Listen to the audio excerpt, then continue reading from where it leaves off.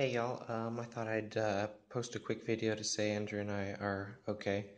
Um, we are in Nice. I didn't even know that an attack had happened till I woke up 30 minutes ago. I haven't been posting lately because I've just basically been climbing or sleeping ever since the Alps. Got down to Nice and took a 4-hour nap yesterday and went to bed early. We really wanted to go watch the fireworks attack. Fireworks attack. That's not funny. We really wanted to go watch the fireworks on the waterfront and decided against it because we were tired.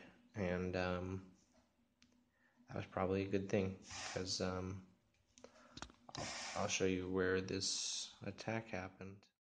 On this little map online of where the truck drove through, probably doesn't mean much unless, I don't know, you know the Nice area. Truck stopped approximately there. Here's the Palace Masséna. This way is north. We're 3 blocks north of Palace Masséna, basically just right off this route.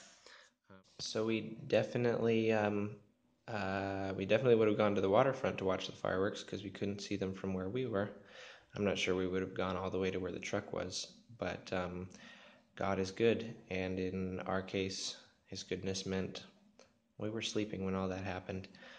So thanks for y'all's prayers. I hope most of y'all are who heard about that are sleeping soundly now. I don't know where Andrew is, but I think he let all my family know we were okay because I got a lot of scared texts in the night, and then they stopped and said they were happy to hear I was okay. But we're good. We're in Nice, but we're alive and well.